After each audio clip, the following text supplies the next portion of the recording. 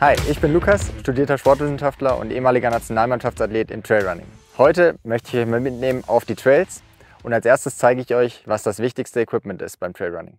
Starten wir mit den Schuhen, wohl dem wichtigsten Equipment-Teil, denn die Schuhe müssen euch unter Umständen über den Ultra tragen, also ihr seid sehr, sehr lange in den Schuhen. Der wichtigste Unterschied beim Trailrunning-Schuh im Vergleich zum Straßenlaufschuh ist eigentlich die Außensohle, die deutlich mehr Grip hat. Wir bewegen uns im nicht befestigten Gelände, das heißt, wir benötigen die Griffigkeit. Im Obermaterial bietet der Schuh zusätzlichen Schutz vor Steinen, aber auch zusätzliche Stabilität für den Downhill.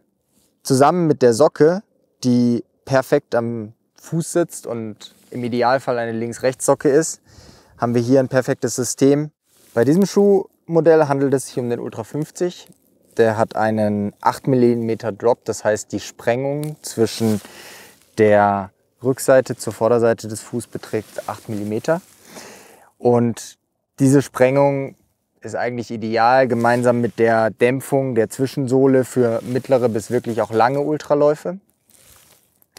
Ganz wichtig zu erwähnen ist auch nochmal die perfekte Laufsocke, die verstärkt ist an den wichtigsten Stellen im Vorfußbereich wie auch im Rückfußbereich.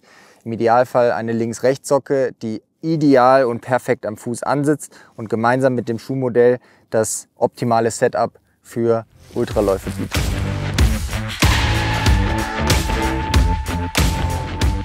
Grundsätzlich gilt, je geringer der Drop, das heißt geringer die Sprengung, desto direkter wird der Schuh. Besonders bei Schuhen für kurze Läufe, für Sky Races, für Vertical Races ist der Drop nochmal deutlich geringer. Das heißt, wir sprechen dann meistens von einer Drophöhe von 4 mm, zum Beispiel der Sky DNA. Bei längeren Läufen haben wir vor allen Dingen deutlich mehr Dämpfung im Zwischensohlenmaterial. So zum Beispiel beim Ultra 100, der wirklich für Distanzen über 100 Kilometer ausgelegt ist. Der Laufschuh ist mit das wichtigste Equipment-Teil beim Trailrunning, denn ihr bewegt euch sehr, sehr lange, unter Umständen auch in sehr schwierigem Terrain im Schuh. Dementsprechend wichtig ist es, den richtigen Laufschuh zu finden. Am besten wendet ihr euch an euren Fachhändler des Vertrauens.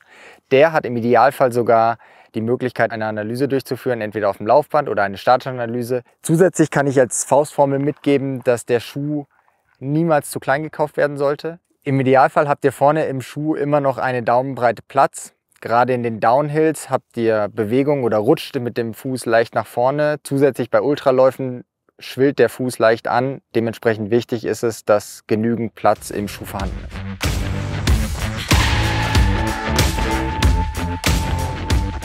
Von den Schuhen kommen wir jetzt zur Bekleidung. Wir fangen mal mit der Hose an. Hier finde ich es immer super wichtig, dass sie natürlich leicht ist, sehr schnell trocknend. Denn man schwitzt gerne beim Trailrunning. Und das Besondere an dieser Hose ist, dass es eine Two-in-One-Hose ist. Das heißt, man hat eine enge Hose unter der weiten Short, die einfach nochmal ein bisschen für Stabilität sorgt, dass nichts verrutscht und die Hose eigentlich einen perfekten Fit hat.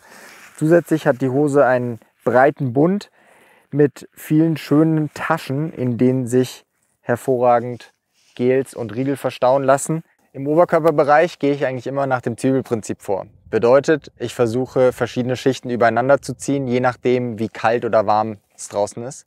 Grundsätzlich ist es aber wichtig und zu empfehlen, egal bei was für einem Wetter, immer eine leichte Windjacke dabei zu haben. Meistens bewegt ihr euch in den Bergen, bedeutet im Tal kann es super warm sein, aber auf dem Berg kann es dann wirklich auch mal schnell zu einem Wetterumsturz kommen. Das heißt, auch aus Sicherheitsgründen nehmt immer eine leichte Jacke mit, die ihr entweder anhabt, so wie ich jetzt hier gerade, oder die ihr auch im Rucksack dann verstauen könnt. Neben den Schuhen ist der Rucksack eigentlich das wichtigste Equipment-Teil beim Trailrunning. Ich trage hier den Ultra 15, das ist unser größtes Modell. Gerade für lange Läufe, wenn ihr viel Material mitnehmen müsst, ist dieser ideal. Grundsätzlich ist zu sagen, dass ich immer in die Taschen, an die ihr schnell ran müsst und rankommt, alles verstauen würde, was ihr während dem Lauf tatsächlich auch benötigt. Wie zum Beispiel Flasks, Ernährung, Trinken oder aber auch Handschuhe, die ihr mal schnell aus irgendeiner Tasche rausholen müsst. Je nach Strecke und Distanz, die ihr laufen wollt oder die ihr unterwegs seid vor allen Dingen, gibt es verschiedene Modelle von 6, 8, 12 bis zu 15 Litern. Für die ganz kurzen Einheiten oder auch mal die schnelle Feierabendrunde eignet sich hervorragend der Belt. In den passt dann gerade nur eine Flask zum Beispiel oder die Windjacke oder das Handy. Und damit habt ihr deutlich weniger Material und seid noch mal leichter am Berg unterwegs.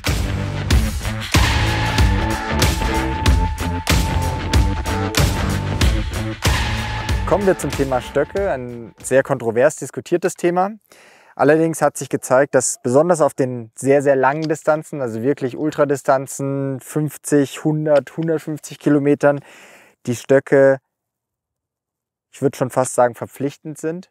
Denn wir sparen durch den Stockeinsatz, gerade im steilen Gelände und bei Gehpassagen, doch deutlich an Energie. Bei den Stöcken haben wir verschiedene Versionen. Ich hier habe jetzt eine Version, die höhenverstellbar ist. Das heißt, ich kann mir die optimale Länge, die ich brauche, auch geländeabhängig einstellen, von 115 cm bis zu 135 cm. Der Nachteil an dem höhenverstellbaren Stock ist, dass er etwas schwerer ist. Daher gibt es auch Modelle, die nicht höhenverstellbar sind.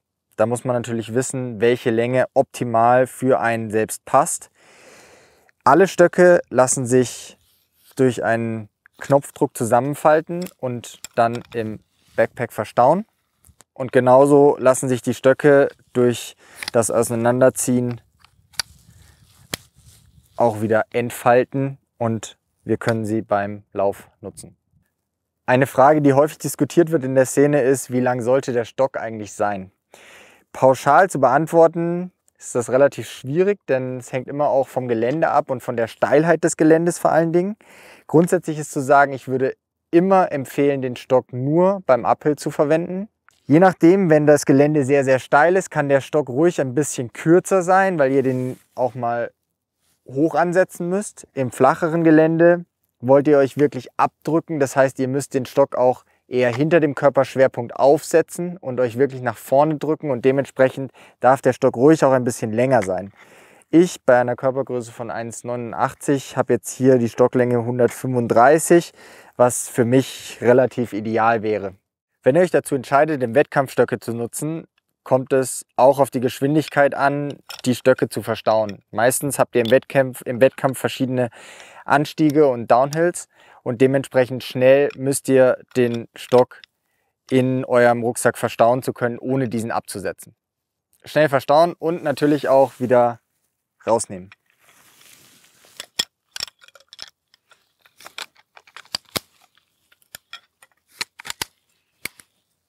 Das soll es gewesen sein zum wichtigsten Equipment. Habt Spaß auf den Trails, Speed up!